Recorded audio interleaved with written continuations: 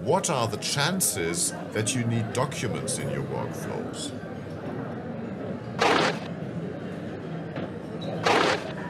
I would say nearly 100%. Hi, my name is Andreas Hense and this video is part of a series of YAWL tutorials.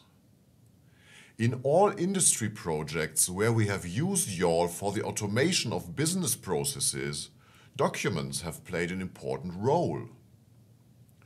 Therefore, it is good practice to couple a business process management system like YAWL with a document management system like Alfresco or Liferay, for instance.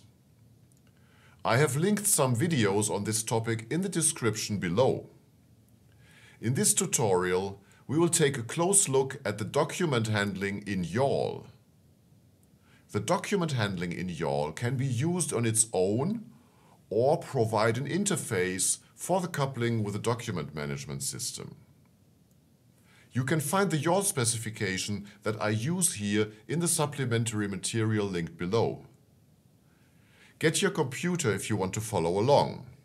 Here we are with the folder of the supplementary material open here on the left-hand side below, and we will first take the specification document YAWL and drag it into the YAWL editor. The YAWL engine is running, of course.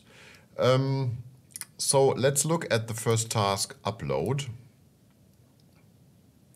So we can see there is one variable in here, and this variable is called document, and it is of the type YDocument type, YAWL document type, and it has scope output. So we will be expected to upload a document here.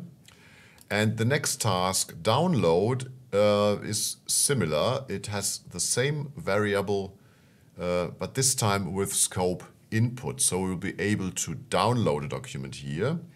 And finally, the last task, change, it has the same variable again, this time with scope input output. So we will be able to do both.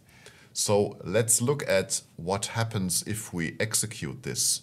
So I will upload this to the YAWL engine, and now we go to my admin work list, and we can see we have an unoffered work item upload, which is the first task here in the workflow, and we will offer it to Lorenzo Monaco. This is the user, the admin user that I'm logged in here with. So go to my work list and we see upload is offered, so we open this one, and now we can see that we have an upload arrow here activated, and if we click on it, we have the possibility to drop a file here or to upload the file with a dialog. And what I'll do here is I will just take this PDF file here from the supplementary material and drop it here.